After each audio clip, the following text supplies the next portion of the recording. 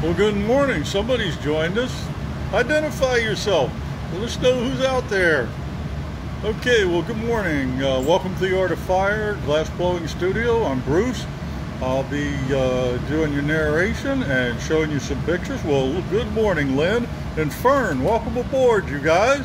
All right, and today we're going to have a session that we call the Glass Blowers or the Artist's Choice.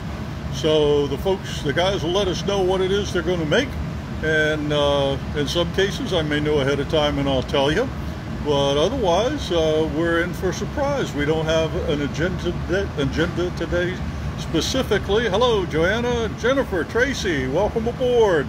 So I do know that the first piece is going to be made by Todd, and he's going to use this fishnet pattern that you see in this purple bowl here, but he's going to make a platter out of it. So he'll be using that design element, but in a completely different shape.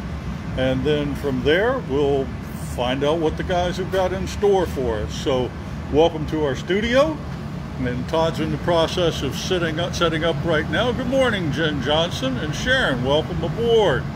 Okay, and in fact, while Todd's setting up, I'm going to peek around the corner and ask Josh or Theta for the little piece of paper that helps me identify who won last week's prize. Michelle Vecchio.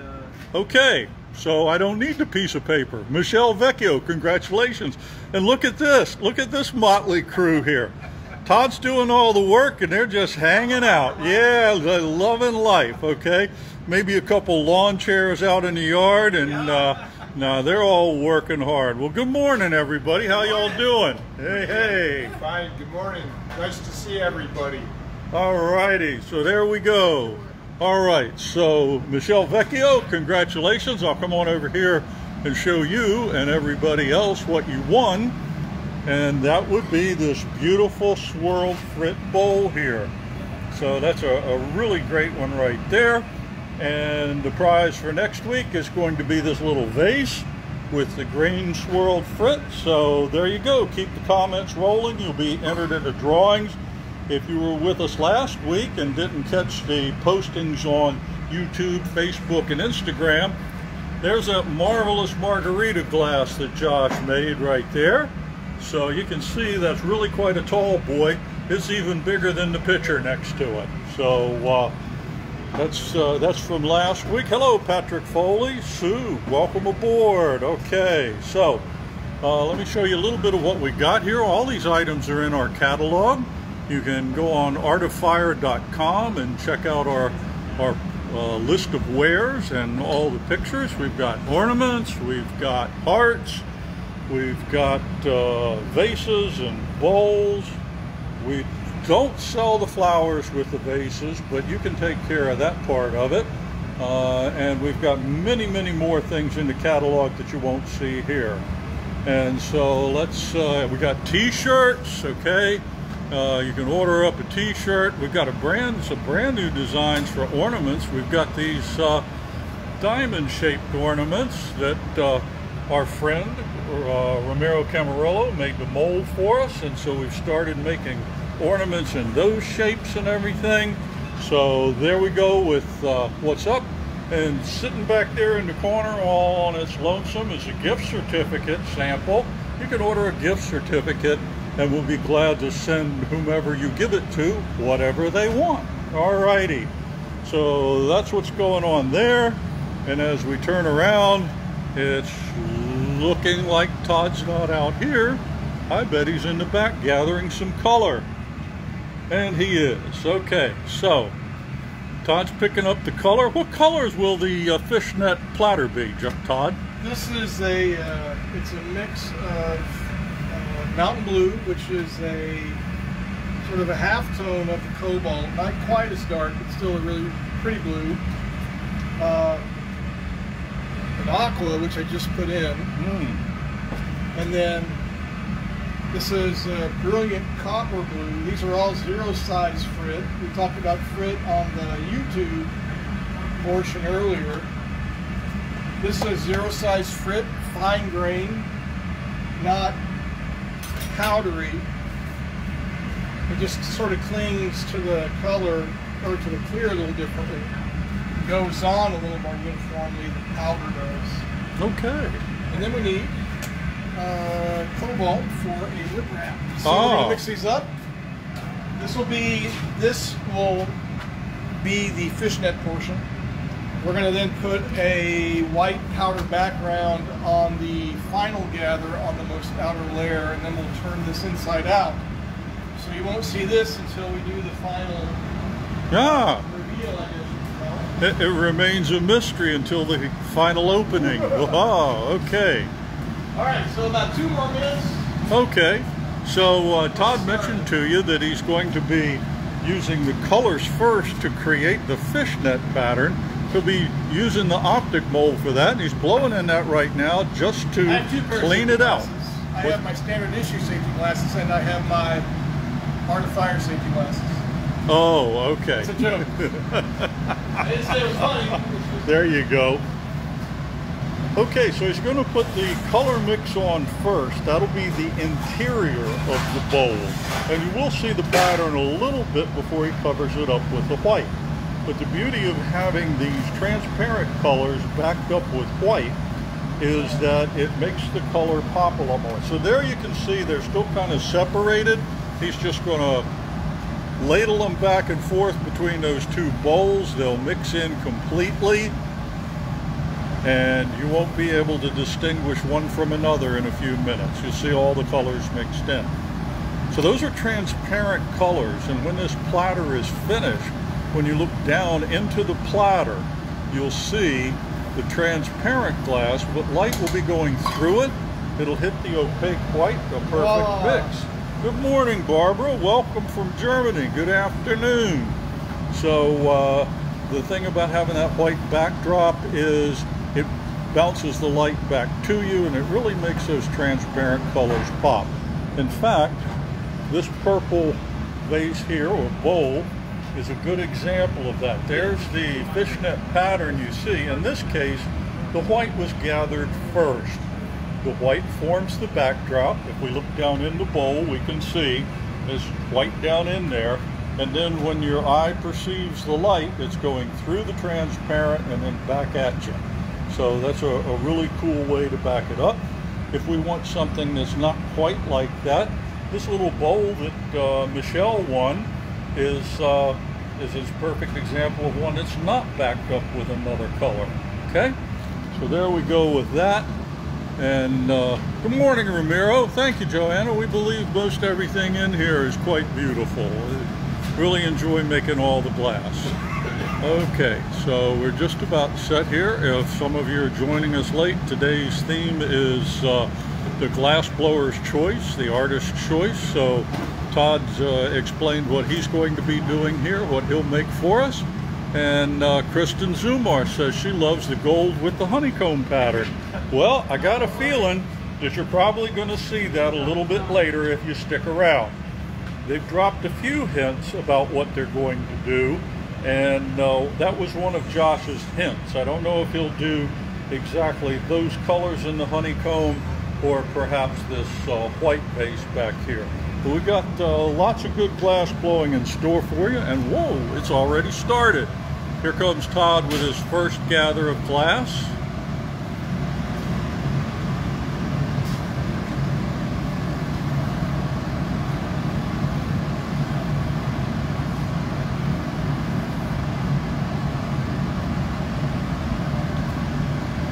Using the marver table to shape the glass. Notice how as he changes the angle of the iron, the glass becomes more cylindrical. When he holds his hands a little bit below the level of the tabletop and rolls, it forces the glass off the pipe. Now by inverting that angle, he made a conical shape on the end. Now he blows and traps air, and there goes the bubble. Okay, so this has got, that will be the interior of the platter. So if you're putting anything into this platter, you won't be putting it onto white glass, you'd be putting it onto this clear. He's going to let that cool off a good bit. We're heated to gather right now from the furnace, which has glass at 2,000 degrees Fahrenheit. it would cause that bubble to collapse. It would get misshapen. He could recover from it, but by simply waiting a few minutes or a few seconds, he gets that under control, and now he can gather just fine. So as he told you, he'll be doing the color pickup first, and then he'll be overlaying that with white.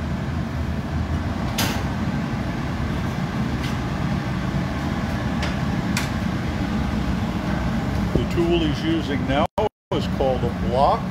It's a cup of cherry wood. It's been cut to a specific shape. It's got a handle on it for the ease of use, and that shapes the glass up and also chills the outside just a little bit. You'll notice that he has to keep turning the iron in order to keep it centered. Centering is just the practice of keeping the glass equally distributed around the central axis of the pipe.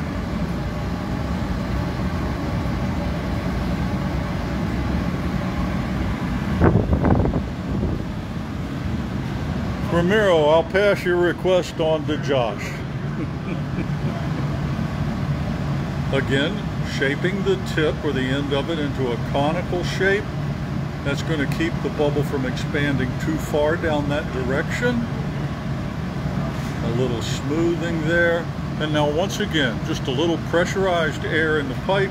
The bubble comes on out, and now a little gentle reshaping. So what he's done with these two gathers here is to build up mass. This is going to allow him to make a rather large platter. So by having two layers of clear here, when he goes in to gather, he's effectively increased the diameter of the pipe. He's going to be gathering on something that's about 2.5 to 3 inches in diameter instead of the end of the pipe, which is just 1 inch in diameter. So he has increased the surface area. He'll be picking up a heck of a lot of glass.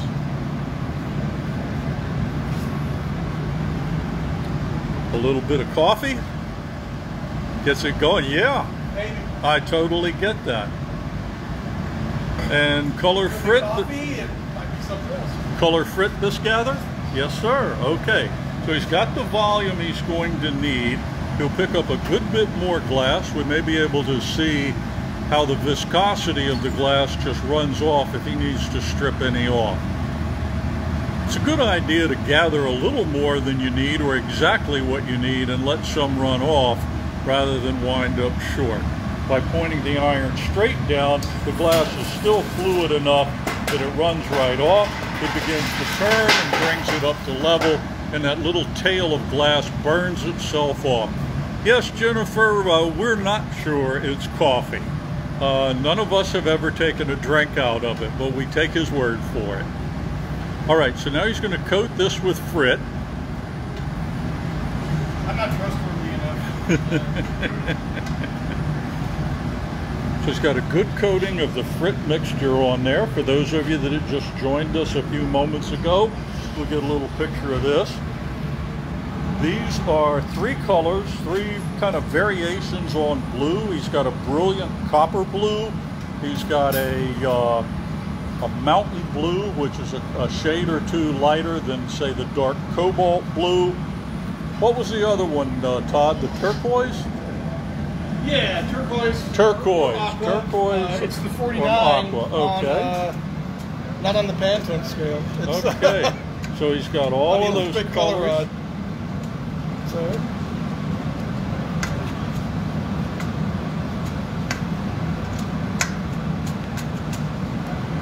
There we go. All righty. Yeah, they are kind of like the peacock colors, Bridget.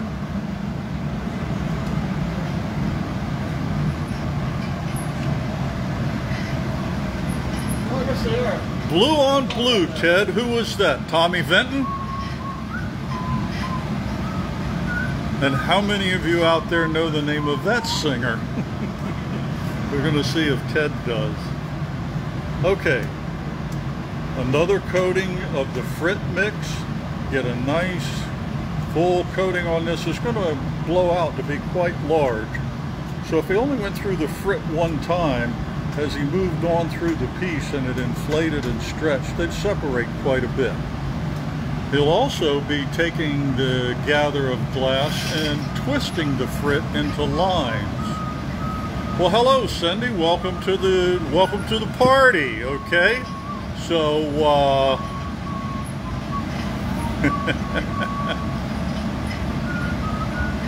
so Todd is making a. Oh, Georgiana knows who Bobby Vinton was. Okay, very good. All right, so the frit that's on there now would appear just as dots. Todd's shaping it up to get a nice uniform shape. And then what he'll do in a few moments is make those dots turn into lines. And he'll do that by twisting primarily in one direction. It'll take a couple of turns to do that.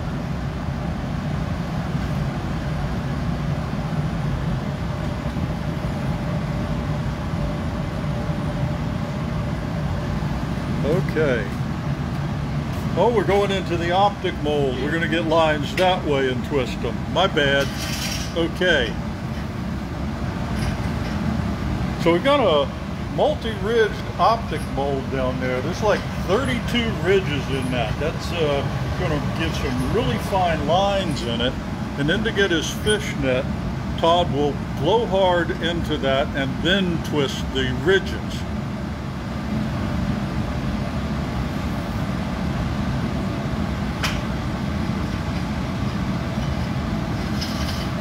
Gets the glass really hot, drops it into the mold. In fact, you can even see it run a little bit. It blows very hard in there. When he comes out, it'll have ridges on it. There we go. And then he'll create the first half, or the first part, of the fishnet pattern.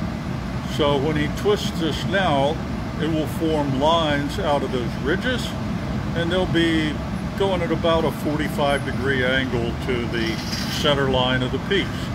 So by simply bringing it to the marver, twisting it in place, you'll gradually see those lines start to curve. By changing the angle, he can push it further toward the end of the piece, and he'll keep going with that till he's happy with what he's got. Now that angle right there pushes the glass off of the blowing iron. You can see it formed like a little collar right onto the piece there. That angle helps push the glass off. Glass that's on the blowing iron is really just kind of wasted. We've got no use for it. In fact, it just goes in the cullet bucket. All right. So there's his twisted lines on there.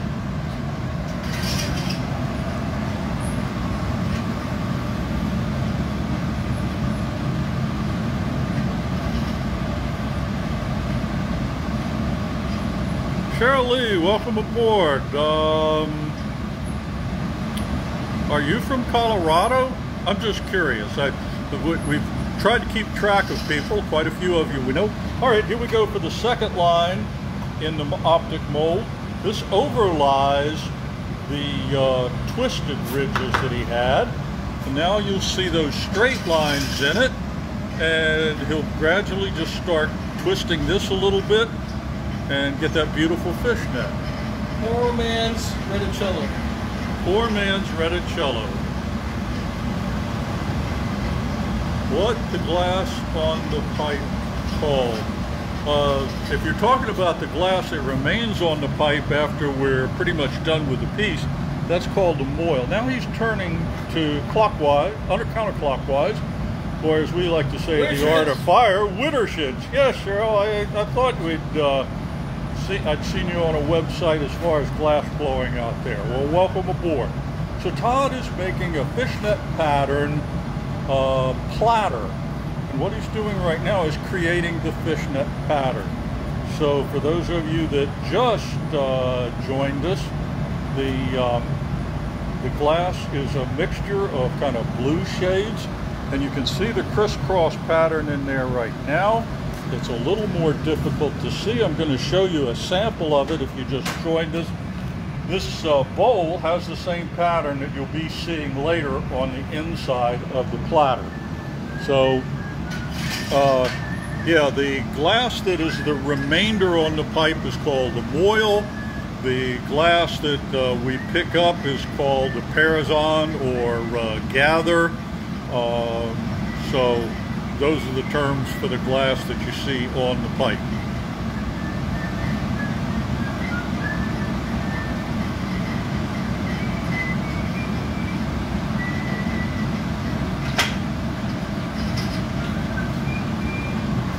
Now it's back over to the bench and a larger block. The block will stabilize the glass, put a little skin, if you will, or straighten the outside of it, stabilize it a little bit. You can see that it's still moving just a tad, but Todd wants that to get to the point that he's got that fully under control. Then he'll put a little more air into it. Yes, Cindy, we love the pattern too. It's a beautiful look. So we've got the fishnet on there.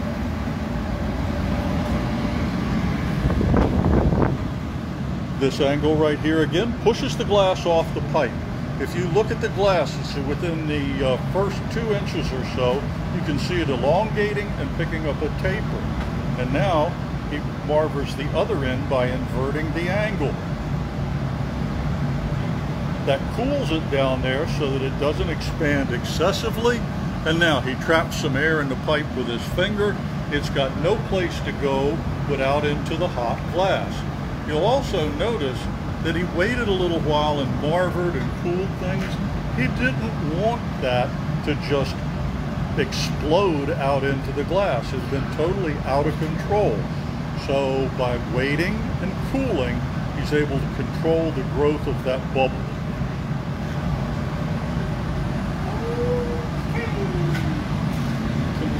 Could you hold it up just with the window in the background, Todd, so we can see a little bit through there? Okay, thank you. What I wanted to point out to you all is the glass is fairly thick at this point. The bubble does not extend all the way out to the sides. If it did, it would be very hard to control. So he's got a little bit thicker wall, particularly down there toward the pipe, and this is going to give him stability. So with the stability then, he's able to expose it to a lot more heat and keep it under control. Here he goes for the gather. When he pivots downward, he's taking the glass out of the pool of furnace, and when he lifts back up, yes, he went in the mold twice, Cheryl Lee. Now he's going to strip the glass off. It just drains right off because of its viscosity. When he brings it to level and continues to turn, that little string of glass just burns itself right off. Okay, he's holding it up to let it fall back toward the pipe a little bit. And now notice he gathers the white glass close to the pipe first. If he had pointed it down and done the other end first, the glass is hot enough that it would have pulled away from him. So now he changes the angle and he's getting more down toward the tip of the piece. That tip down there will be the bottom of the bowl, okay? What's up near the pipe will be the lip or the opening of the platter. So he's covering all of that. He'll do this a couple of times. And as we told you earlier, once the white frit goes on, you're not going to see the pattern until we open it up again. But if you're one of the ones that just joined us while he takes this reheat, this is the pattern that you'll see on the inside. It'll be shades of blue or blue-green instead of purple, but that's the fishnet pattern. Right now Todd's heating it up, and he'll come back and he'll pick up a good bit more white. We'll step over here so we can get a good view.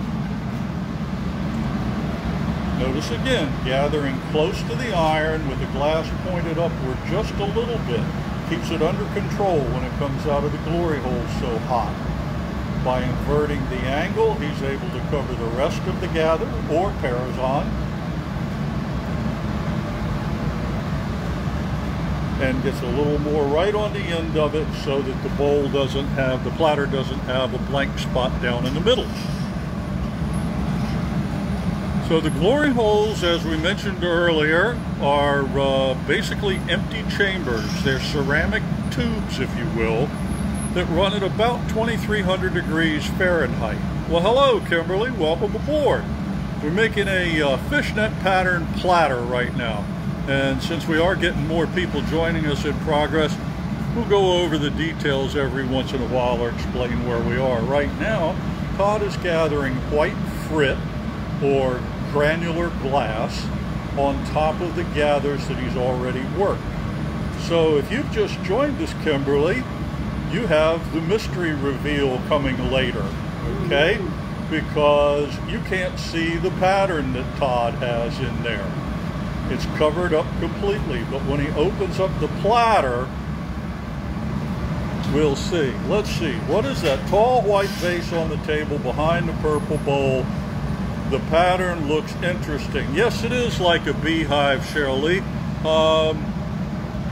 Another gather of white, Todd? Nope. Okay, he's had all the white frit he can handle. This is like an all you care to eat buffet. Okay, so now it's time to start shaping this up, getting a little air in it. He'll use the marver to shape right now. And from back here you can see the angle that he's rolling there. That's what gets the glass off the pipe. Also cools it right there and controls it. Now he inverts the angle so he can get the other end of the glass cooled and shaped. And now he's going to blow, and he's not going to pressurize the air, he's just going to do what we call a free blow. He's just going to blow into the pipe. When the glass is hot, it's really not difficult at all. Okay? We've got some wet newspaper to cool and to shape. The interesting thing about that is by having, about 7 or 8 sheets of newsprint, and we use whatever newspaper we happen to have on hand. By using the newsprint and folding it into about a 7-inch by 8-inch pad and wetting it thoroughly, it's a perfect insulator and allows you to grab the glass, which is really pretty counterintuitive. I said some bad words the first time somebody told me to go ahead and grab the glass with the newspaper. But I'm going to show Cheryl Lee this vase she's asking about real quick. And yes, it is a honeycomb pattern, okay? And we have a honeycomb pattern here in this honey pot, okay? I got a feeling Josh may be using something similar to this later on, and we'd like to thank Ramiro Camarillo for making these molds for us because they really are quite nice to use. He's marvering the tip now, not only to shape, but primarily to cool, so that when he blows, it does not inflate excessively. And he's going to cut the ubiquitous jack line. Nobody's going to want this platter with a 4.5-foot piece of steel attached. So by cutting this line close to the blowpipe, he's got a point of separation.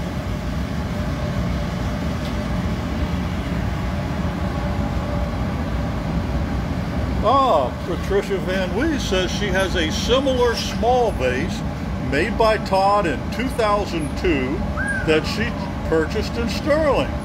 Loves it for flowers, and glad to see you still at it and keep up the good work. Thank you. All righty.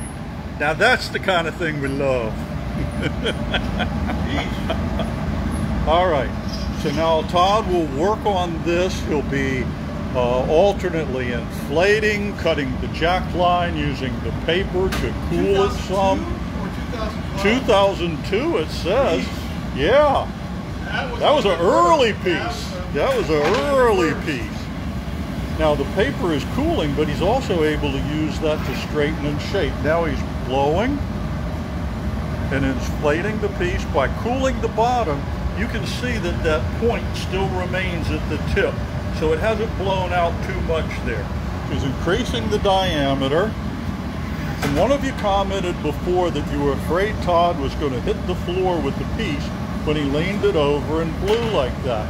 Well, he's not, because he's used to it. But what is interesting is if you look at the height of Todd's bench compared to the one that Josh works at. So there's Todd at the bench that lets you seat with your legs bent in a normal pattern, and here's the other bench, which is probably a good 8 to 10 inches higher. And that's just the choice of the glass maker. Okay, so now the piece has outgrown the door opening. So fortunately, we have multiple doors, and he can open more of them to apply the heat. He's got a pair of calipers over here that he uses to check the diameter. And once he gets this to the diameter he wants, Josh will miraculously appear from around the corner to prepare a bit of glass for the foot. Patricia says, yes, it was 2002. She had to get out the magnifying glass. Now, was that to read the 2002 or because of the size of the vase? I'm kidding. Okay, by pointing it upward like that, he increased the diameter of it a little bit. Again, with the jack line, just a little bit of squeezing there. That jack line is really important. The jack line is what allows the separation or the transfer to the punty to take effect without breaking the piece. Again, with the calipers. Did we get a squeak out of it? Almost. Okay, so that's just kind of a joke here in the studio. We have a friend and teacher, David McDermott, who has once or twice checked in on us, but David told us when he worked in the factory, if he used his calipers and brought them down along the outside of the piece, if his master didn't hear it drag just a little bit, he made him throw it away and start all over.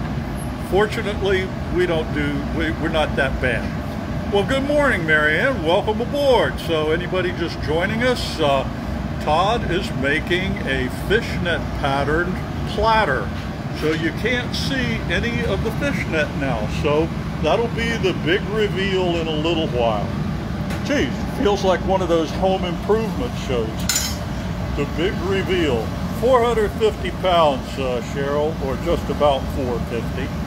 Todd's using a blow hose right now. You can see he blows in that. It's connected to the blowing iron. And he's got a little, he's got some noise. Okay.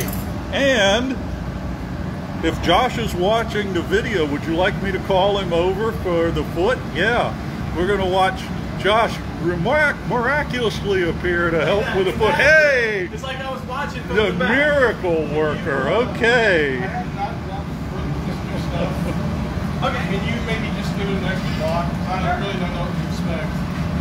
I'd rather not have to go right off.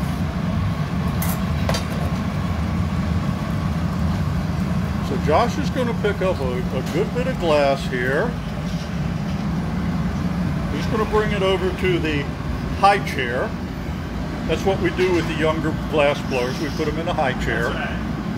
The blocking is to help shape it and chills it just a tad on the outside. He still wants it to run, and he'll cut a little bit of a jack line into it so that it will separate from the pipe easily. And we'll follow along as he brings it over to Todd, and then Todd will grip the iron with his shears and we'll place this foot. Actually, we have a kind of different crucible, Cheryl Lee, but I'll explain that later. He puts it down on the middle of the piece, and in that narrow portion cuts it off. No, the calipers don't scratch it, or if they do, the reheating takes the scratch out. So we've got the foot placed well on there, and then Todd will be coming back to the bench to shape it up. So Cheryl Lee is a glass blower, and she asked about the crucible, but in our furnace, the crucible is actually like a three-piece bathtub. It's oblong. I'm not sure where it comes from. I believe France. And I'll ask Foster in just a minute. All right, so now Todd's shaping the foot and flattening it, and in just a moment, Josh will prepare the punty and bring it over for the transfer. At any rate, our furnace crucible is not just a pot. It is three pieces, and it's kind of cemented together. Foster, where does our, crucible come from? France? France, I think. It's like I was watching from the back. France? Okay, so Josh is going to pick up a good bit of glass here. He's going to bring it over to the high chair. That's what we do with the younger glass blowers. We put them in the high chair. The blocking is to help shape it and chills it just a tad on the outside. So we've got the foot placed well on there, and then Todd will be coming back to the bench to shape it up. So Cheryl Lee is a glass blower, and she asked about the crucible, but in our furnace, the crucible is not just a pot. It is three pieces, Oh, this one here, Yeah. the AZS liner, is manufactured in Hungary. Manufactured in Hungary. There you go. Okay. So now Todd has got the piece warmed up. He's got the foot on it. Josh is over here preparing the punty for the transfer. Just a little bit of glass hanging off the end of the pipe. We don't want a lot. Just a perfect amount. Todd will put that onto the bottom and begin to turn both pipes. And what he'll do is he'll watch the turning of the pipe that Josh has. If it's not bumping up and down like it's on a camshaft, that means that it's centered. He used his tweezers to straighten it the little bit that it needed. When they know that that's cooled and will hold fine, a little drop of water on the jack line, a tap, and off it comes. Good morning, David Hogan. Welcome aboard. We got Josh Josh is flashing a piece. Todd is going to make us a fishnet platter, okay? So, right now he's heating the lip area, and Josh is assisting on this piece. He's going to gather up some glass and run it through frit for a lip wrap. And he's got some blue glass over here, and this will form the lip wrap on the vessel. So now, Todd's keeping this thing centered, and every once in a while he has to put it in the heat all the way just so that it all stays warm. He's going to work on his alignment and opening the lip just a tad.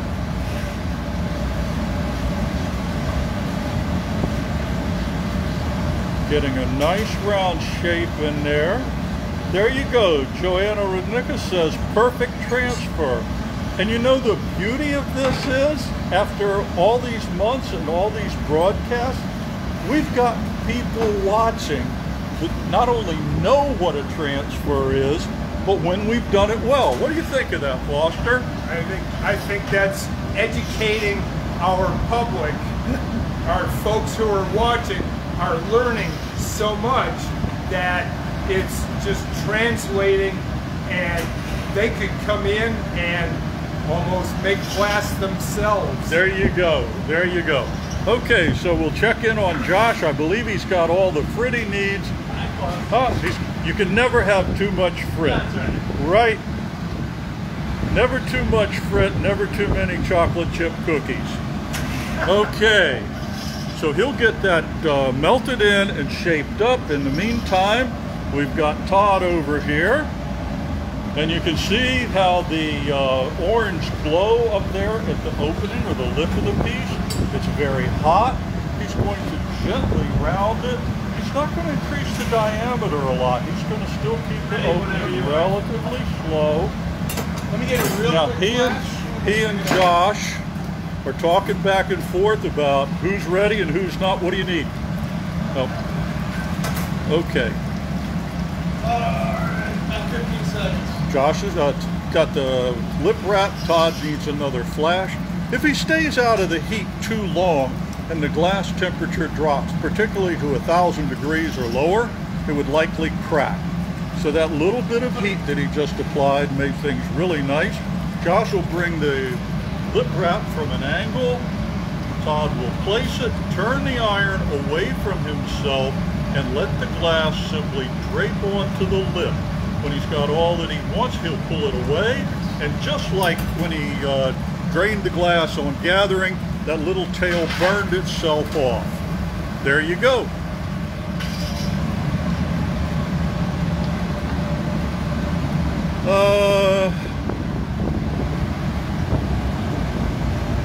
Barbara would like to know the approximate weight with all the glass you put on. Would you say about 5 pounds? About 5 pounds. Okay. The interesting thing about working with the glass, though, is like this.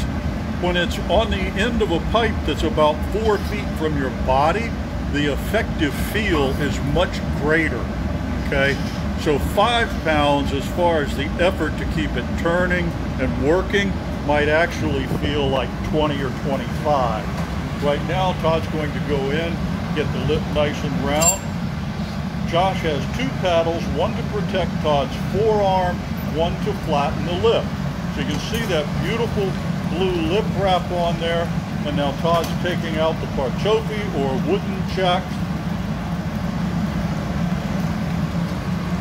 and he'll go back for another reheat. So the bottom of the vessel, the portion near the foot, is pretty well formed and ready, okay? But he needs to get that top area opened up a little bit. He'll have it to the point where it's almost straight-sided, and then he'll do the spin out for the platter.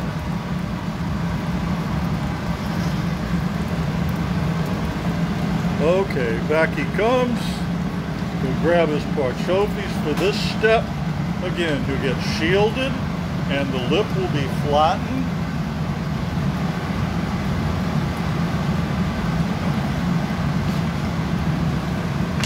And you can see a little bit of the pattern in there now. Those of you that joined us late. All right, I'm ready for my close-up. Okay, here we go. It's time. All right, so Todd's going to get all of it warm. Thank you, Rude. Hope to see you back again soon. And hey, catch it on the replay. Good to have you with us. All right, we're going to step back here so we can actually see the spinning as Todd is doing this. He's going to open the vessel up. Centrifugal force is going to flare it out. Now that he's out of the glory hole, he keeps it turning, and he'll even turn it as he points it downward. Notice he waits. He waited to point it downward. The glass is so hot it wants to move. So rather than a flattened platter, this is a ruffled platter, okay? And there he goes, and you can see that beautiful pattern, which will really show up tomorrow when it's fully annealed. And right now, Josh is going to catch it in the insulated gloves, a little water, a tap of the honey. Foster opens both doors of the annealer so Josh can get that beauty in there. And there we go. All right, let's hear it for Todd. Thank you, Todd. Beautiful piece, beautiful piece. Okay, so there we have a fishnet platter with a ruffled rim. Absolutely gorgeous. And for those of you that asked earlier, yes, the fishnet pattern was done by going into the optic mold twice, twisting in opposite directions, and that's how you get that crisscross pattern, okay? So there we have Todd. Josh is going to show us how we get a drink of water around here. What are you going to make for us, Josh? So we're going to make a honeycomb vessel that you can see over on the table. Let's come on over and take a look. We've had a couple inquiries about the white and the honey pot. Yeah. So our friend Ramiro, you might see him in the chat every once in a while, made us a really cool mold, actually just by welding together ball bearings. And that's what gives us that really interesting pattern. Bruce will come on over and show you one of those.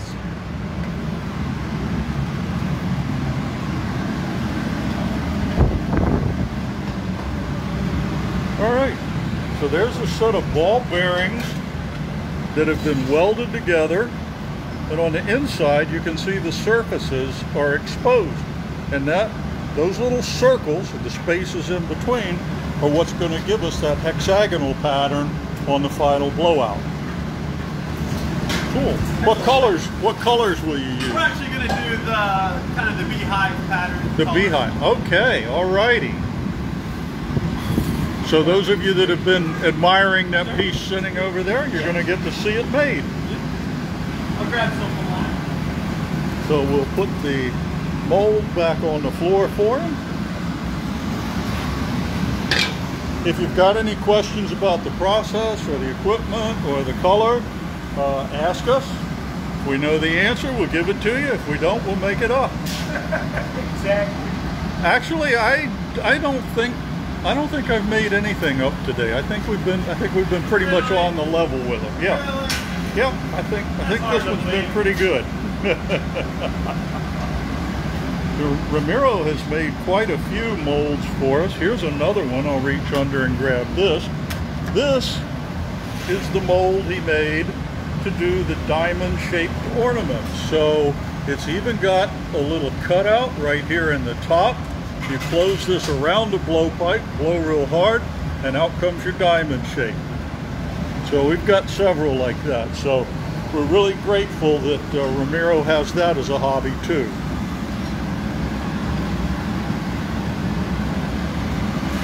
Josh has got the color bit on there. It's a piece of gold. And is that an opaque? That's an opaque, yep. Okay. So that we have that nice transparent iris gold over top that opaque gold. Okay. So a slightly different tone over top of it, a double layer of golds there. Yeah, you'll get kind of highlights where it's a little bit thicker. So if you look at that piece around the edges, it's a little thicker, so it's a darker gold color. And in the center of those kind of diamond patterns, it's a little bit lighter. Cool. Yeah.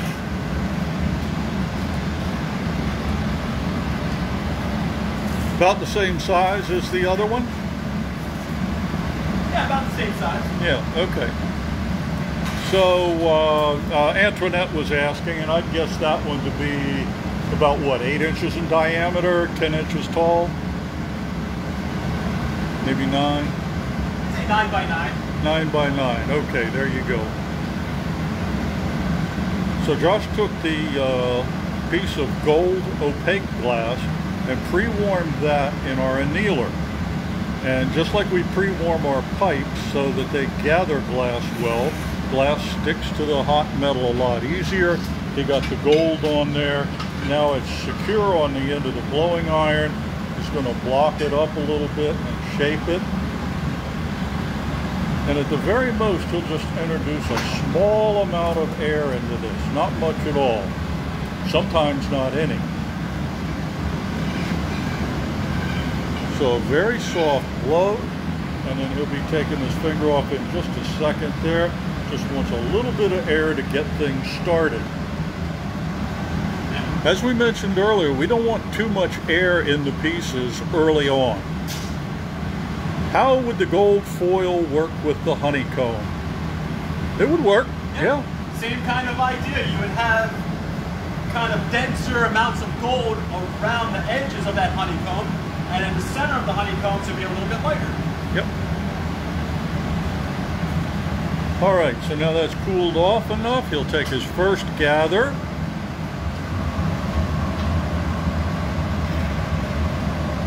Yeah, any more questions like that, fire away. And be sure to like and share and comment. Comments are going to get you entered in the drawing. They usually give me a piece of paper with the winner's name, but I can't remember now if it was Michelle or Veronica. Michelle? Theta's always monitoring. She'll put the winner's name up here in the comments for us. I'll get the piece of paper next week so we know. So Josh will probably put a layer of tour clear on this. And then gather the frit. The frit will be toward the outside, right? Yep, right on the surface. Right on the surface before he goes in the mold. Same layer as the... So these layers are going to build up his volume. Notice how long he let that sit before he even put a little bit of air in it. It is still growth, but he doesn't want it to go out of control. So that was a really good stretch of time there that he just let the piece sit. Is there a limit to the size of the piece when using the honeycomb mold? Well, unless Ramiro makes us a lot more of them, this is the size, which is about 5 inches in diameter at the top, 4.5 to 5, you'd say? Yeah. Okay, so we have to get into that, all right? However, because Josh is not allowing this glass to get a lot of air in it and inflate it, Michelle Vecchio, thank you, Theta, appreciate that. You got to remember that the rest of the broadcast, Josh. Michelle Vecchio. I'm going to remember Michelle, you remember Vecchio. Thank you. I can do that. Okay, so anyway, Josh is able to gather a lot of glass, but not inflate it to a huge diameter, and that will keep it compact enough to go into that mold. So that's our limit on what we can do for the size of it. But by keeping the walls of the vessel thick at this point, he'll be able to expand it and blow it out a lot more later. So here we go with the gold frit. Turning the iron in the bowl, just tapping gently, picking it up on the hot glass.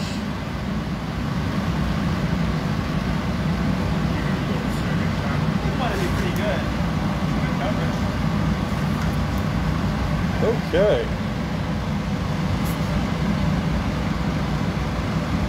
Going with that? That's good. Okay. So now you can see the gold frit on the top. You don't even see the opaque gold below. When I come out, you're not going to. Now he's going to heat this a lot. I think that might be the 218-0, is it? What's that? The frit. The frit, 218-0. Okay.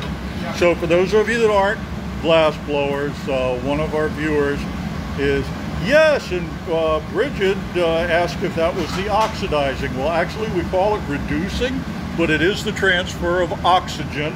And if it's introduced into an oxygen-starved flame, that's what you get. In fact, you can see a little bit of the process taking place at the blowpipe right now. Okay, so that's a reducing color, and it's a 0 frit. And for those of you that aren't glass blowers, the 0 just is about the grain or the size of the grind. So it's kind of like the difference between grinding for espresso and a regular cup of coffee. So a really fine grind, the espresso, is our zeros or powders. For your Mr. Coffee, we might be using a 2 or 3 frit.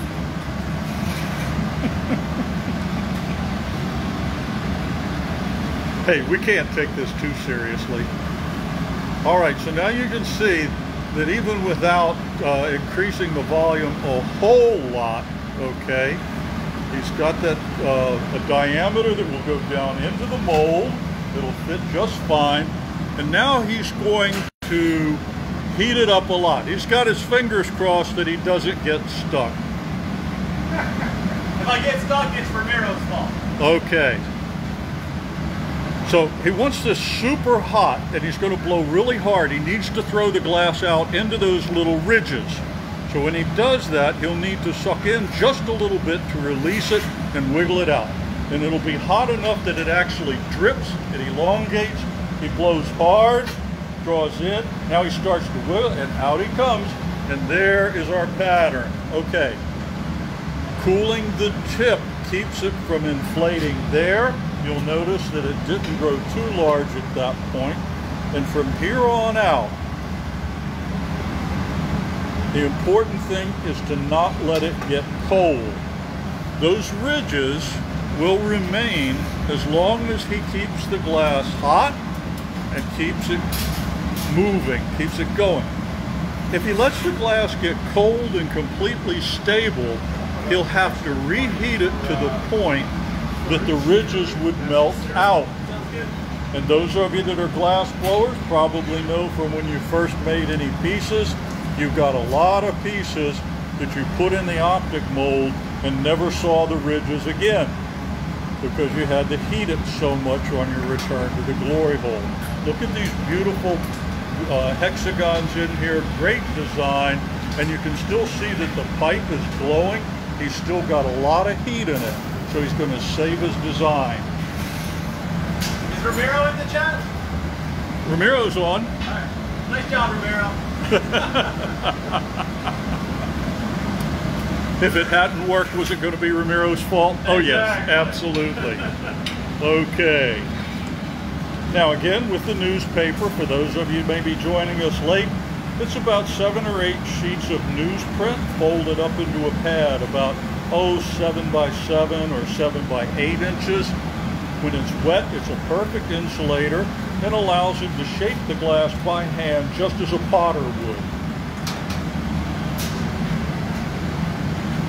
So there's the newspaper pad right there.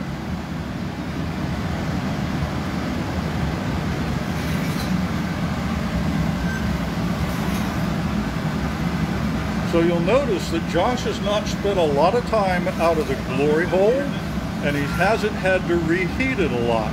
By maintaining the heat in the piece as he works, he's going to give it a little bit of length here for some shaping. And once again, with the paper to cool it so it doesn't move there. And now the cheater bit. A little button of glass right on the bottom. There's frit on the outside of this piece, and we're going to attach a punty to it. So if the punty was attached directly to the frit, there might be the possibility of pulling a layer of frit off when we break the punty free. So in this case, he's not as much worried about the bottom of the piece cracking.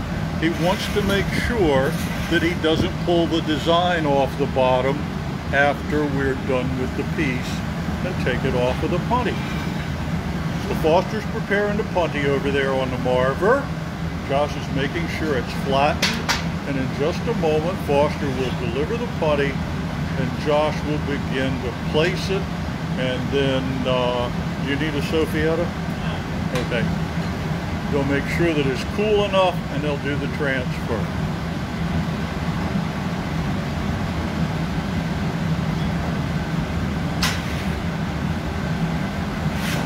All right, Foster will present the iron.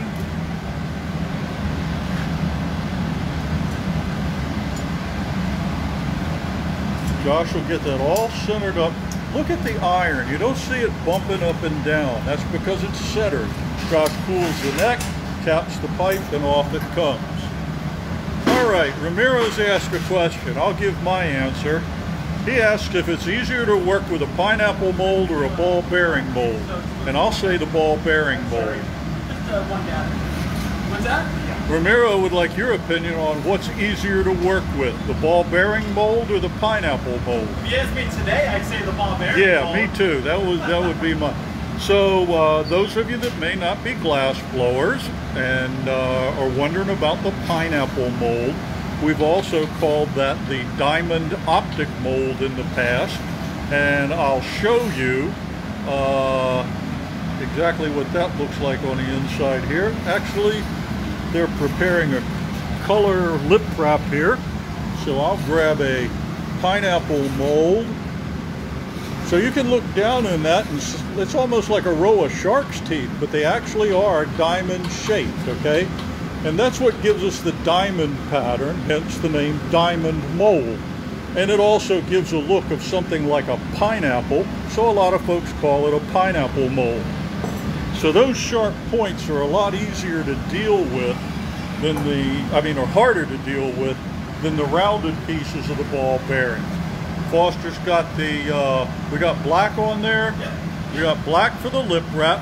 Foster's got it on there, shaping it up a little bit.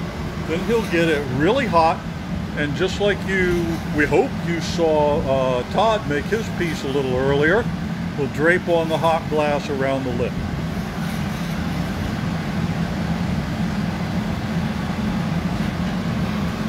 Is the pattern showing up on camera?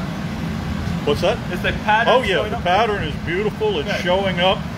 And this is a really good indication of the fact that he never let it get cold, so he never had to superheat it and melt the pattern. Foster's coming over with the lip wrap. He'll approach from behind and the side. Josh places it, then he'll begin to turn the iron away from himself and let the glass drape on for the lip wrap. Then he'll pull straight down and it'll burn itself off. So it got so thin there and it was still hot that it just burned away. He didn't have to cut it. Now if the lip wrap had been a little colder, sometimes we have to cut them off a little bit, but this time it worked out perfectly. All right, so now it's going to be a matter of straightening, flattening, lip a little bit, opening things up, and getting the design he wants for this honey pot, his beehive. You'll notice he has the piece a good ways out of the glory hole while he heats the lip. then occasionally the whole piece goes in for what we call a flash heat. If he lets this get below 1,000 degrees, it's a goner.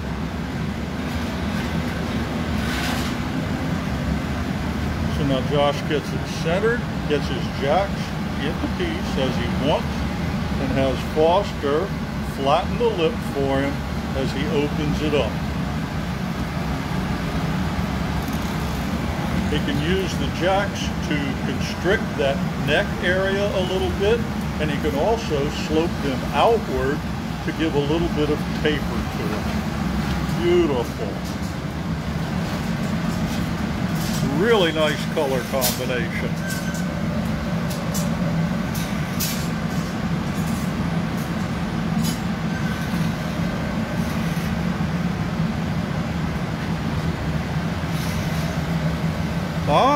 Well, Cheryl will let Ramiro know, and we'll ask about it. So Cheryl from out in Colorado wants to know if the creator of the mold wants to sell one, which is really great, but we'll let Ramiro talk to Foster and get in touch with you later on. And what he has said is that they're exclusive to Art of Fire. Oh, okay. Nothing personal, that's just the way it is. Okay, so I guess the short answer is NO. But anyway, there is a beautiful piece. Oh man, that's gorgeous. All righty, so another reheat here.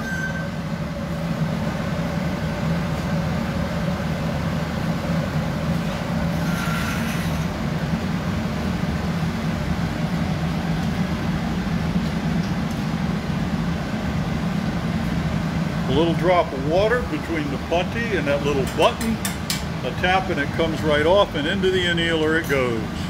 Beautiful, wonderful piece. All right, folks, let's hear it for Josh. Let's hear it for Foster.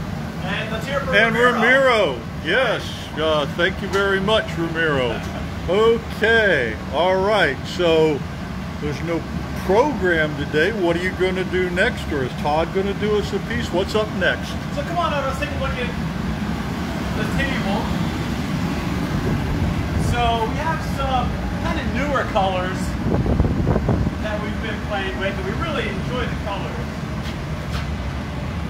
Kind of have a pink version, purple, green, and Stormy Seas. Oh, that's pretty. Yeah. I like that one. But it's really interesting. Frit mixes. Yeah, frit mixes. But when you put it in the optics, you really get this nice draping pattern. Oh, yeah. And that's what we're going to play with today. You can also see, same with the ball bearing mold, the color's a little denser in those optics and gets a little bit lighter and moves differently between the optics in those thinner spots. So we're going to play with that a little bit with the frit and the optics. Which one you going to use? We're going to use the Stormy Seas. All righty. That blue-green mix. There you go. Beautiful frit mix. And we'll take a look at that here in just a moment.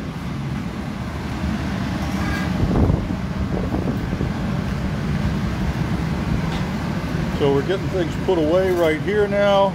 Here's the Stormy Seas. Well, I'll let you guys handle that. I'll get out of the way. Just spread it out on the marble. I'll pick up that little Okay. So we're getting set up for the next one. And what I'd like to remind you also is visit our website, please. You can find all kinds of pieces that you haven't seen on display or made today. We've got a very extensive catalog. Or you can call the studio at 301-253-6642. And if you want to talk to any of us or find out, I don't think, no, they're not Sunspots color, Ted. They're frit mixes. I think they might be from, well, let me ask, who does the frit mixes? Olympic does. Olympic does them. Olympic Color Rod does those. Okay, so anyway, check out our online presence, artoffire.com. Give us a call if you've got special requests. We've also made pieces during these demonstrations that have been special orders. So if there's something that you'd particularly like to see made for yourself or someone you know, let us know. We'll coordinate with you and we can make it while you watch. So please get in touch with us. Remember to like, share, and now we're going to put me and Josh to the test. Whoa, who who won the prize from last week. It was Michelle Vecchio. Ah, okay. All right. Okay. So this is the piece that Michelle won right here. This beautiful pinkish frit vase with a swirl. And this little green guy is the one for next week. That's what we're going to give. Yeah, Antoinette, we knew that. We're aware of the transfer of the companies. So anyway, this is our giveaway for next week. So if you comment, you'll get entered in the drawing for that piece. So, and Michelle gave us a smiley face. Well, Michelle, I tried telling Josh the only way we were going to remember without it written down was each of us to remember one name. He failed me on that. Actually, he got it. So, here we are. So, oh, this is the frit right here. It's a frit mix. So these are fairly common colors individually, but someone with a good eye for color put them together and they make a really beautiful frit mix. Okay, so we're ready to roll. It's got the preheated iron. So you just saw I was looking at the end. Why was I looking at the end, Bruce? Well, lots of times people leave a little bit of color behind. And Josh has a theory that if you don't clean it out, you won't have any color blowout. I haven't had that experience yet. Usually, if I leave it alone, I get somebody else's color coming out. So. And Foster's the same way as you, right? He cleans his out. Yep. Every time I clean mine out, I get color in my piece.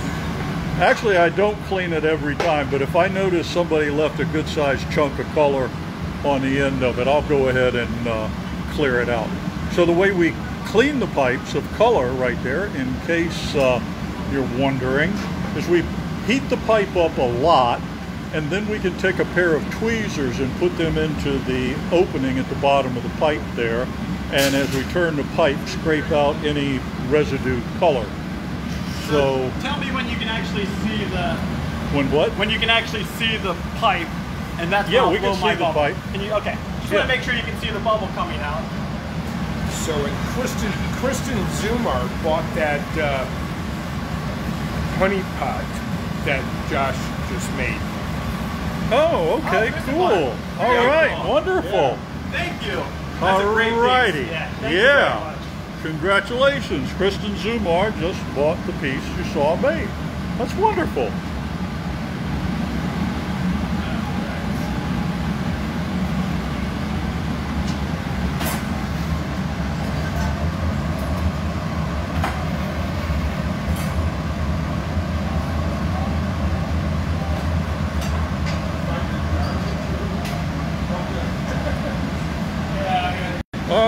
So now he's going to pick up the Stormy Seas color on the outside of the gather. Now this one I do go through the color twice. Okay. Just because I want the color kind of overlap a little bit. And you achieve that just by going through the color a second time.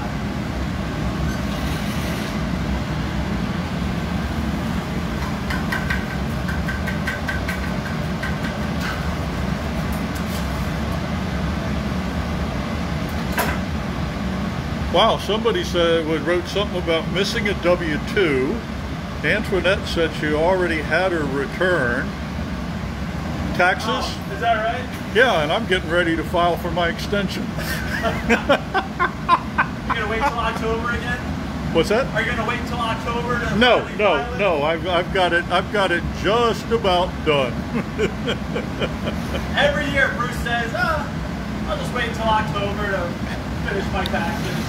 Now that puts too much. There's no difference in the pressure between normally April 10th and April 15th and October 10th and 15th. So got a little issue to solve, but I'll get them done.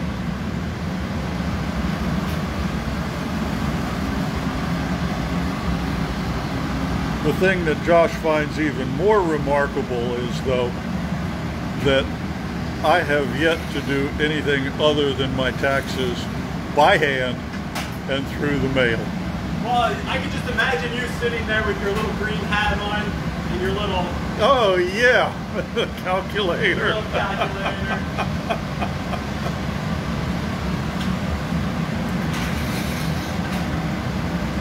I'll try to file electronically this year. All right, so he's got the optic ridges in it, just as he described, and you can see the density of the color on the deep part of the ridges. That's where the glass blew out into the optic mold, okay? And as he continues the process and blows it out larger, that will stretch apart even more. Oh, I haven't advanced to an adding machine, Antoinette. I still use an abacus. Okay, now he's going to heat this up. It's going to be a tall piece? Yeah, let's make it a tall piece. Ah, Cindy Martin says she's glad to know there are other procrastinators out there. Yeah, isn't it amazing how many of us can have the same middle name?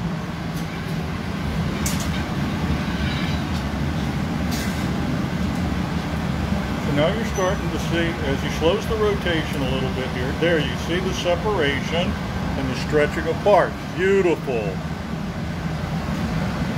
Alrighty. So when we're going to elongate the piece, as I've told you many times before, we basically start with a sphere and a jack line. When we want to elongate the piece, if we have a particular diameter in mind, we're going to start with a sphere that's larger than that diameter, because once we swing it out and elongate it, that diameter will decrease. So by pointing it downward and then gently swinging, and you can even hold it still, and then a little bit of centrifugal force, those things combined gives him a beautiful taper down to that bullet nose. So he started out with a diameter on that sphere larger than what he wanted for the finished product, because he knew it was going to decrease.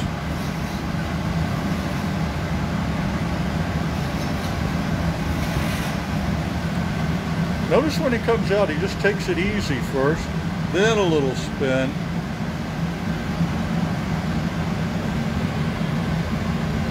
Now a lot of times when we do that twirling around like that, the glass does not stay round. It doesn't keep the cylindrical shape, just simply because of the weight distribution, but we can take care of that if needed with just a little bit of air. And if we don't need to, then we don't bother. Now Josh is hooking up the blow hose, and you can see just a little bit of a taper right in about the bottom third of it. We're going to give it a little bit of a foot. Okay. So he's going to use that to blow. He's going to use the blow hose to blow, and then he'll be able to use a hand tool at the same time. So he wants that constriction. He's pinching in with his hand, holding the newspaper, and he's able to blow it out some.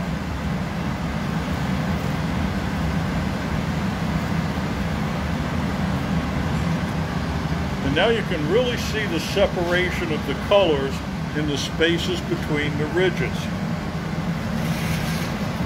Yeah, Bridget, it's a tall piece, that's for sure.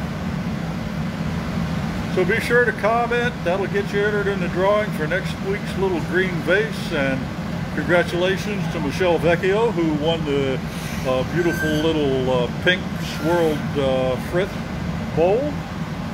And now we're going to get to flattening the bottom, so this baby will sit up on your tabletop.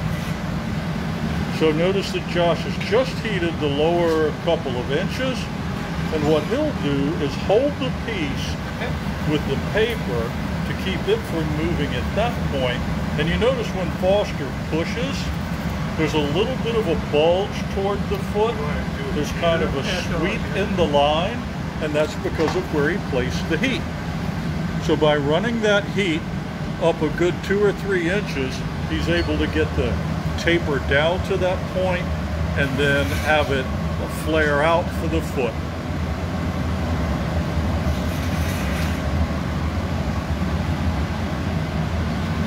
So we're going to get a cheater on this also. Foster's going to bring the bit over.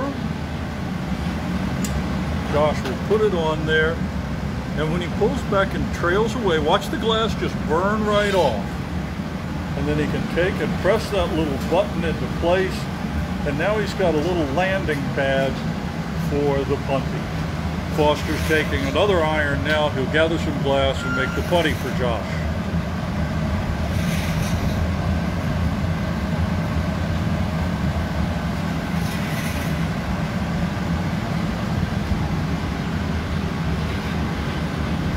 Final flattening, so the piece does sit flat on the tabletop.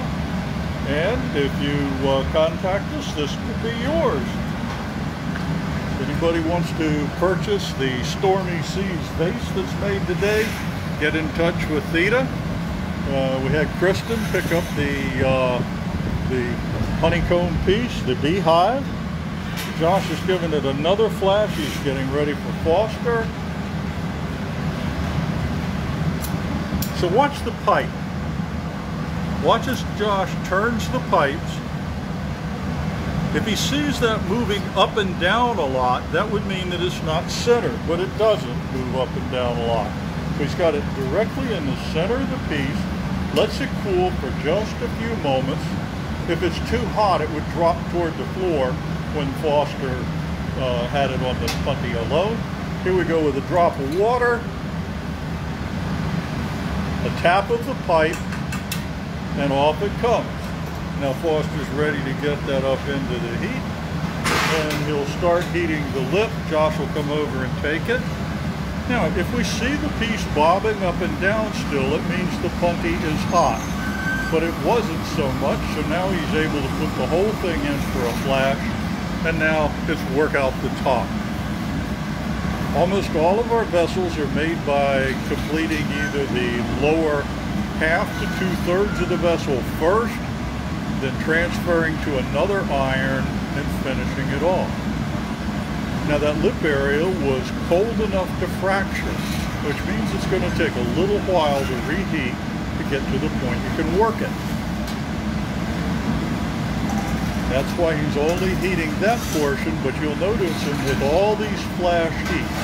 And he doesn't have to do them for very long at a time because he's doing them consistently. He does it over and over. Never for long enough to distort the lower part of the vessel, but getting enough heat into that lip that he can come back and work it. You can see where the heat's concentrated in the upper part of the vessel. The strap of the jacks flattens the lip a little bit, and now the blades of the jacks, we obviously can't put our fingers in there to open it up, but by changing the angle on the jacks, it gets a really beautiful flare on there. You can use the jacks over the neck of it to cut down on it a little bit, constrict the opening.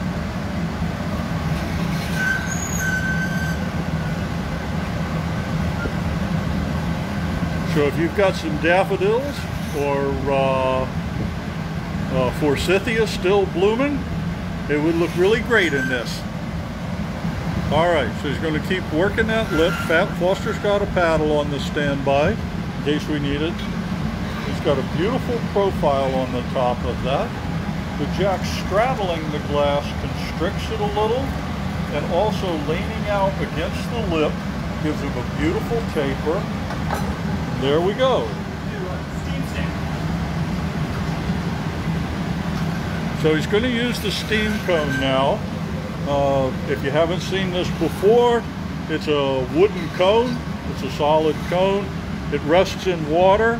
As soon as he puts that into the hot glass, the water evaporates. The resultant steam will cause an expansion in the shoulder of the vessel. So look to the left of the jack line when he does that. Stabilizing it, watch the left of the jack line, and you see it. Whoop. Okay. I'll tighten that back up a little bit. So sometimes we go back for another try. So if the opening is a little too large for the steam cone to go in, we need to make a smaller opening, but that's easy enough to do. Take the jacks, put them over the top of the vessel, straddle the neck, and squeeze down on it gently. So by squeezing down, he constricts that opening.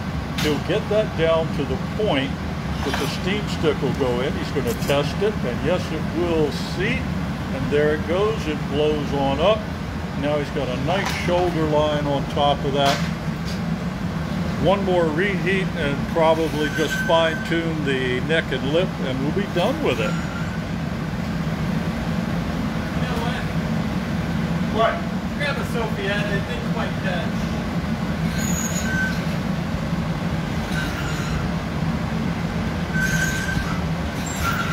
Okay, so that didn't quite work out, so he wants a little bit more. He's going to use this Sophietta instead of the steam stick. So he'll get this straightened up. Now Foster's over there sanitizing the mouthpiece. And what Josh will do is put that metal cone into the glass and blow into it.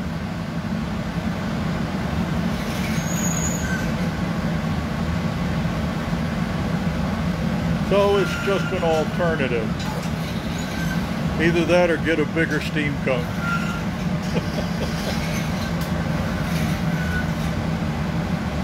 Again, when he does this, the inflation is going to take place, in this case, to the right of the jack line. There you see the shoulders inflating. Now he can use his jacks to straighten it out.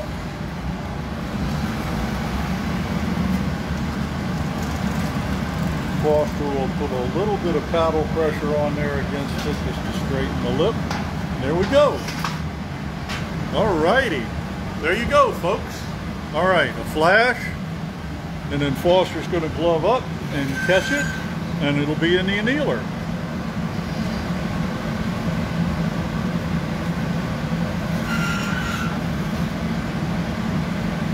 They are beautiful colors, Joanna. And First, why don't you show them the... What's that? Gonna... Oh, okay. So, let's see. They're saying I should show you what else is in the annealer. I'd be glad to. Although, did you put honey? Okay, so Kristen Zumar. Look, there it is from the top. That's your beehive. How much does this type of vase cost? Antoinette, I'm not absolutely sure. We'd have to have Foster or Theta weigh in on that. Let me get back around to them, or let me get back to Foster, and we'll see. Almost looks like it could be made out of Connemara marble. Yeah, it could. It's absolutely beautiful. So, Foster, we got somebody inquiring as to how much that piece might cost. This piece here? Yeah. We'll have to ask Josh. Okay, we'll ask Josh after they get it all put away and everything. And we got Todd back down there making cat still.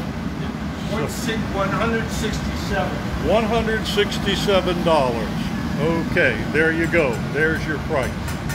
So we'll go on back down here to the counter and take a look at things again. So this is the color pattern, and just as Josh explained about how the colors would push apart and separate in between the ridges, you can see it right there.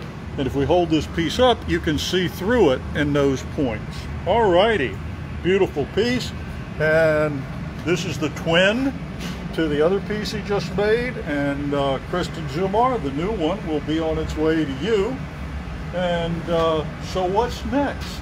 So, we did a YouTube video a little earlier today, and Todd works with ashes making cats. So we're actually going to show you folks how that process works. And we can actually use ashes from cats, dogs, your loved ones, and we can actually put those into paperweights or little rubbing stones. So come on over, I'll show you some of the different options we have. Todd, do you have anything? Yeah, here we go. So we have a lot of folks that bring in ashes, and we make what we call rubbing stones. And these are nice because you can put them in your pocket, carry them around with you, and it's just a nice way to remember, you know, a loved one, a cat, a dog, whatever it may be. Ah, yes, the cats. Yep, and this is what Todd's going to be making for us today. All right. One of the cats with the ashes in them. Okay, wonderful. So he's finishing up a piece. It'll just be another second, and then we'll get started. Okay. And Barbara Gould Belzer says the ashes work well in rondelles. Absolutely. Yeah, absolutely. Vases, bowls, rondelles, paperweights. So you can see the company we work with, they send out a little tube, and you just need a little bit of the ashes put in there, just up to that line. Todd actually sprinkles it out onto the marble, and it really doesn't take much. And those ashes actually stick to the glass, and then Todd gathers more clear glass over top of it, so those ashes will always be inside the glass forever, really. So that's the nice thing about it.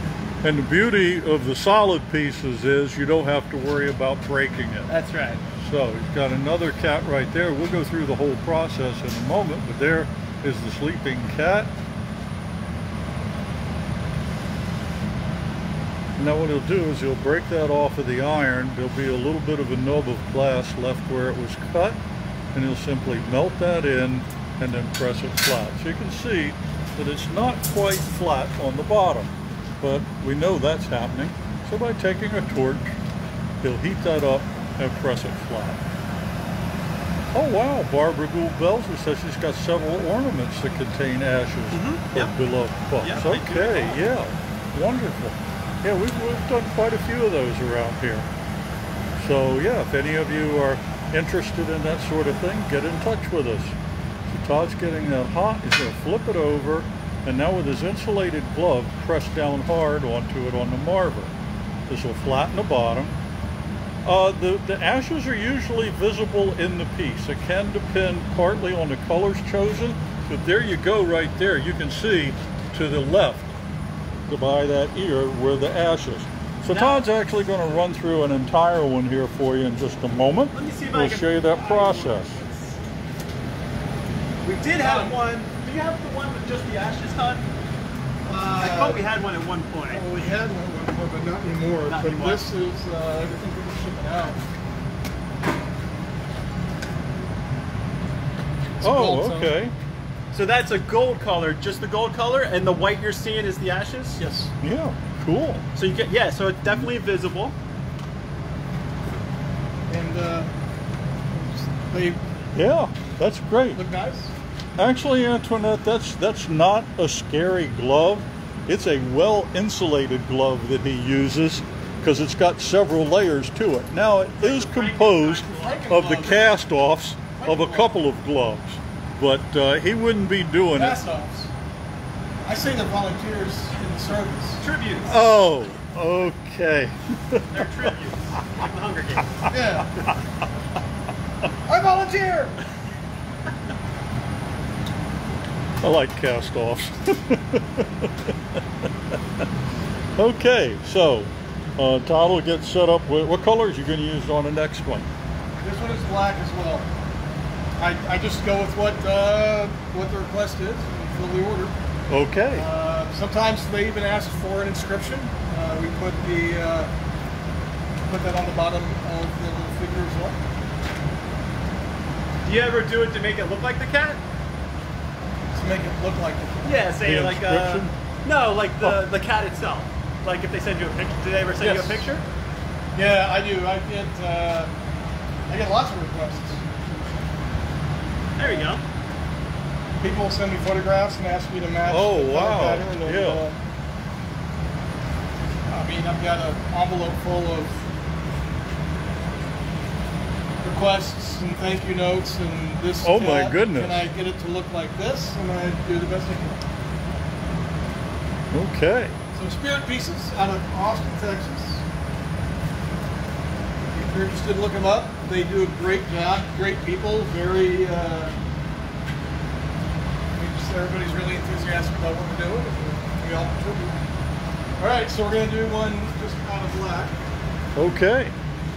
Now how about any vessels? You put it in vessels? So you can see he's got some irons laid up over there by the opening of the glory hole. In a lot of studios, this is how people warm up their irons. in the glory hole or just putting it into the furnace and getting it warm from the heat. So anything that'll get that pipe pre-warmed and the glass will stick to it. So Bruce, can you put ashes in a blown piece? Can you put ashes in a blown piece? I can! You could. Yeah, right. Yeah, there's no reason you couldn't. You just wouldn't want to break it. I do a little bud vase as well. Yeah. Little 8-inch tall bud vase for a long, elongated teardrop shape. Put a lip on the outside. Crack the fin. Okay. We're just plotting the deck here, making sure these clean and sanitized. We'll move on. Okay.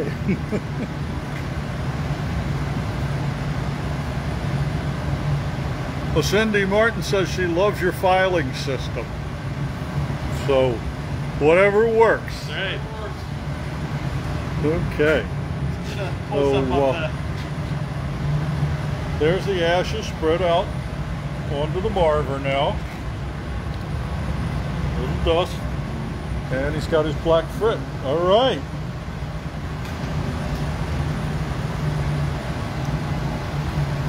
So on the YouTube video we did earlier today, we had one of our viewers from Netherlands, Ruud, was talking about maybe he'd do one of these, make one.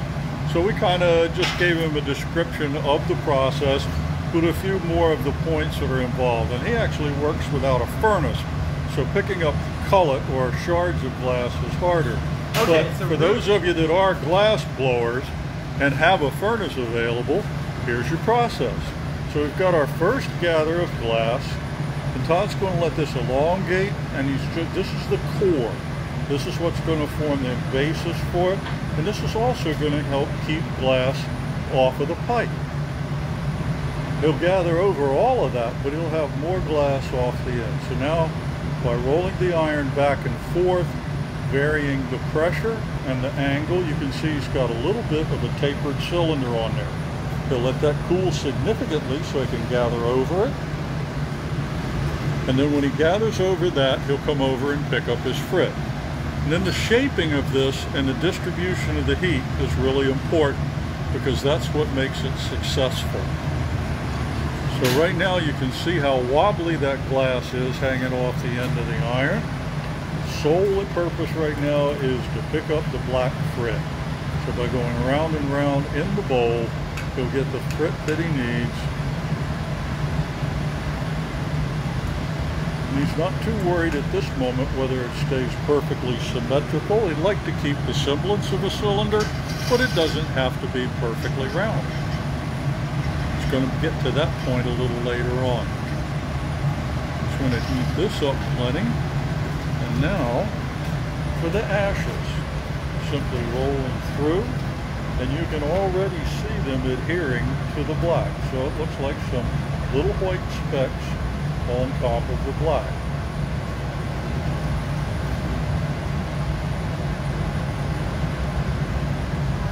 Okay, so there he's got all of that gathered up.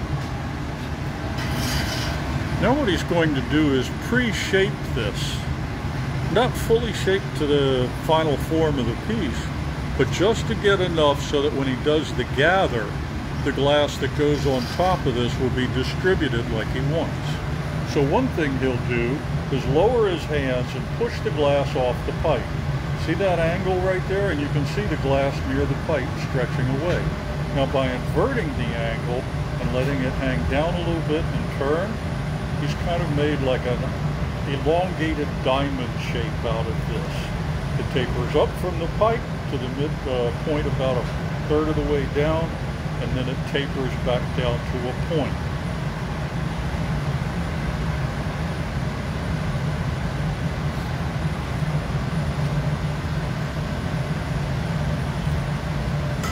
Ramiro's setting us up. He's like, I've already mentioned the gift certificates. He or Patrick usually remind me to mention gift certificates. So now he's asking if we do any award pieces. Why, yes. So why, yes. Glad you asked. We'll show you a flame and a bird in a moment, but let's watch Todd first. All right, so he's got that pre-shaped in that elongated diamond. He's going to gather the glass, let a little bit strip off back into the furnace. Then he'll judge how much he has there. If he wants, he'll peel some off with his shears and cut it off. You can see where the color is inside that clear coating. And you can see how similar this shape is to what he had with the black and the ashes before he went into the furnace. By pulling just a little bit more, he elongates it and cuts some more off. Now he's got that nice tapered shape going.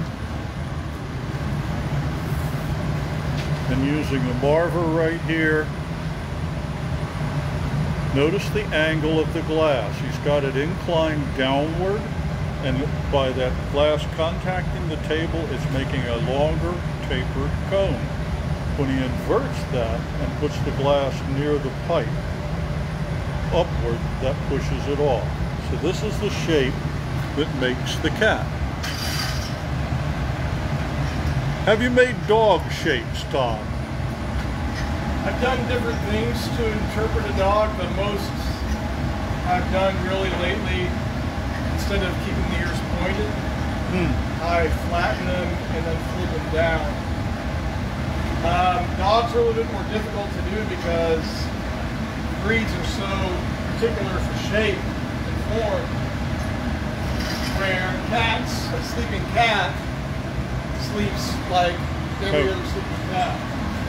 All right, so he's got it really hot now, and he's just letting it hang a little bit. He's not in a hurry, and now he'll let it fall. See how he's raised the tail end, turns away gently. Now when he pulls down, the glass will just cast right away from it, and now he'll pull two ears. He'll reach into that portion that's the head, that's wrapped by the tail, pull the ear out, and then another one.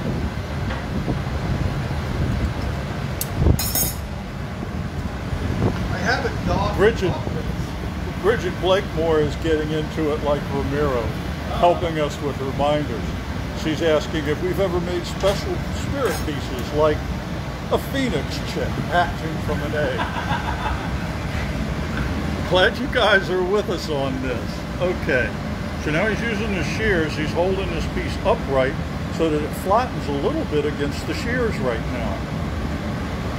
So if you maybe ordered one of the Maryland cats for the No Kid Hungry, same form, different color grouping.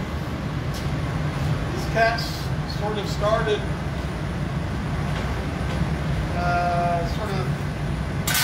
now you can see the little bump that's on the bottom right there. That would prevent it from sitting flat. So he's going to torch the bottom of that, then flip it over and press that against the metal table. And then the marver will help flatten it, and it'll be able to sit perfectly smooth.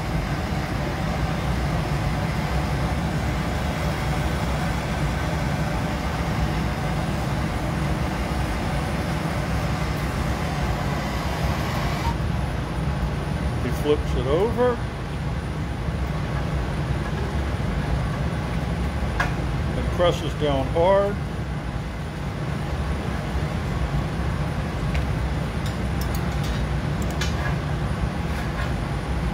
Once it's sitting flat, into the annealer it goes. And there you have it. Wow, a couple of people responded by saying they had the Maryland cats. That's really great. Yeah, so what started Really off impressive. with just a little paperweight 10-something years ago, between spirit pieces, making commemorative little things for people who've lost a pet, to coming up with something that we can sell and donate for charity, and they've really turned into something nice and valuable. Great. Thank you very much. Let's hear it for Todd. Come on, folks. Let's have some hearts and some thumbs up and stuff. Well, don't run away from me, Josh. What's next? I think that's... You think that's it? I think that's it. Okay. Okay. Alrighty. Oh, no, I wanted to show you, I pulled out Oh, some of the... yeah, we got some of our awards here. So, these are this is a flame, and we'll just walk around that a little bit. It's got a really graceful twist to it. It's a solid sculpture. It's got 2 layers of blue colors in it, a denser one and darker one in the center, surrounded by another. And then we've got the apple here, and we've actually made some that are actually look like red apples. Occasionally someone would want to give a gift to a teacher or something like that. These happen to be for awards. Speak of the devil, here comes the red apple. The stem broke The off, stem broke, but get to see the here's red. what it looks like in red, okay? And then you might have watched last week when, for Mother's Day, someone ordered a cardinal, and Josh made us a cardinal, but there's another group of folks that want these little red birds, and they give them out as awards. So after the pieces are out of the annealer, they're ground flat if necessary, and then glued to these stands. So, yep, we do a lot of that. I think the bird is for breast cancer. It Breast goes cancer to, I guess, a nurse that was awarded for help with breast cancer. Oh, and then okay. these are the Blue Cross Blue Shield awards. Blue Cross Blue Shield has a blue apple. Great. Okie doke. All right. Well, thanks for joining us today, and come back next week and we'll do it again. Bye-bye.